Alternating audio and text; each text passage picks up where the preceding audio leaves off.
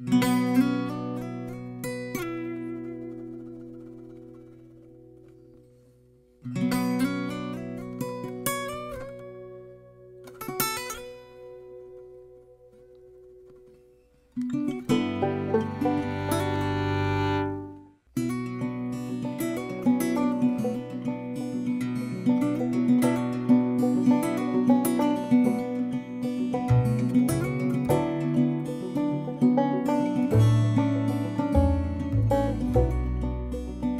name is Kassie and I am an artist, potter, painter, mosaic artist here at the Chicken Farm Art Center. So a typical day for me would be basically getting up, and I'm lucky to be a resident here, so I walk about 50 feet to work and turn on the lights and start up the compressor, check the orders, and just start painting whatever pottery we need for the gallery or the shop.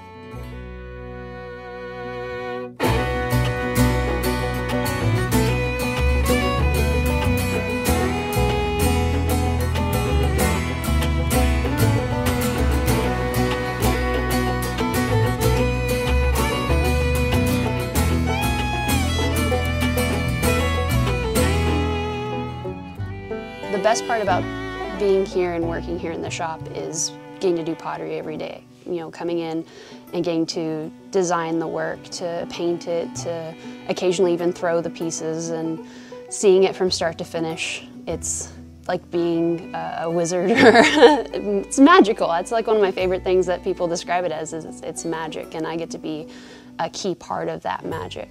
In my own studio, I do focus on wheel-thrown pottery, but I also tend to do hand building and do a lot more additive treatment to the clay itself. So I'm used to treating the clay in my day job as a canvas and doing a lot of two-dimensional painting and illustrative work. But then when I get to be in my studio, I get to add to that surface, so I really enjoy a lot of textures. I enjoy kind of adding more three-dimensional features to it, like different coral textures, or like little tendrils, or mushroomy bits coming off of bark, or anything that brings it even more into our space and not just a flat piece of art. Living here at the Chicken Farm is actually one of the main reasons I fell in love with the art center itself.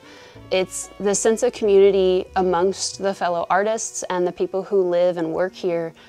It's an extension of my own family. They've become my family, my friends. You just need to bounce those ideas off of each other, and to have that kind of community where you know that you've got somebody who also shares those creative ideas and ideals, and you can go and talk to them, and they're gonna be able to feed into that and kind of encourage you to grow as an artist. To me, the Chicken Farm is extremely special because it's very unique.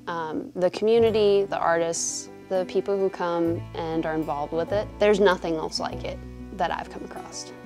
Biggest switch for the future of the Chicken Farm is the continuation through growth and community and the artists. The bonds we make and the experiences we have together, I feel, influence us to be better artists and better people. And it's something that is, again, very unique out here. And I want to be able to look back. We're coming up on, 50 years of operation in just about a year's time.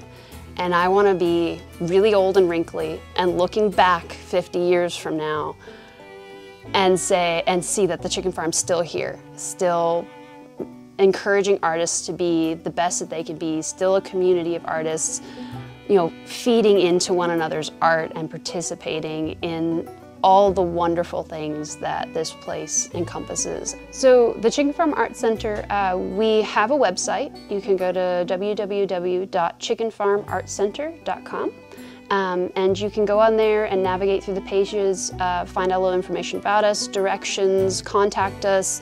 There's a page dedicated to links for each one of our artists, since we have 16, at any given time, at least 16 different artist studios, as well as the restaurant and the bed and breakfast that's located here.